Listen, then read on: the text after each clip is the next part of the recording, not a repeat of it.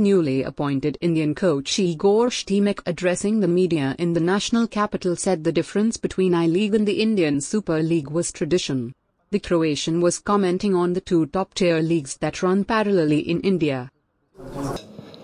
We need to work together, as I say. Mr. Isaac can tell you more about these things. He is more informed about the situation, but how I see the situation. ISL is a league mostly privatized, with private owners of the clubs who are investing money, and of course whoever is investing money, he is expecting to gain the money, which is normal.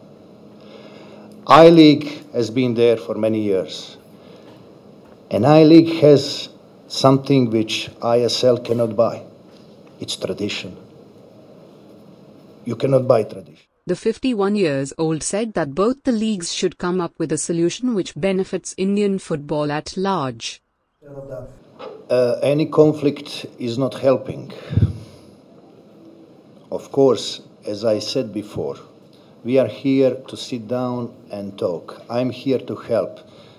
It's not my part of the job to get into communication between the leagues, their organization and all that. My part of the job will be, aside from selecting and working with the players, monitoring what's going on, how the leagues are organized, what can be improved, and giving suggestions to my director of the national team, to Mr. General Secretary, and they will think about it, you know. But whatever we do, we need to do in everyone's favor. Everybody needs to be happy. ISL people, I-League people, all the clubs, all the managers, and whatever we do, it must be in the favor of national team football. The technical director, Isaac Doru, who was also present during the media interaction, talked about the debate and said, I cannot see it as a conflict. It's not a conflict. It's not a war.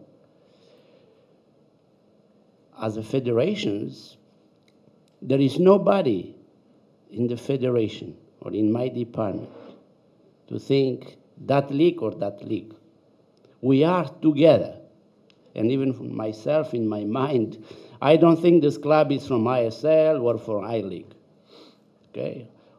All we think the Indian football. Of course, you, the mass media, you try to, it's normal to make something more, important for the public. But as we mentioned in the beginning, we need to work together with you to create a positive environment on where and when we can find the solutions.